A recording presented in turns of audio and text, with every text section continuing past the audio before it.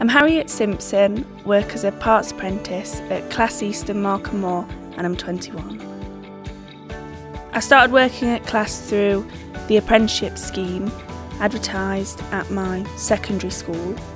When I complete the apprenticeship, I'll go straight into being a parts technician. It may strike some people as daunting to come into the industry because it's quite male dominated, but there's a lot of help out there. It doesn't feel like you're singled out just because you're a female. So I find it really interesting to meet the different types of farmers that there are, whether they're on big estate farms or small holdings, and finding out their each individual requirements.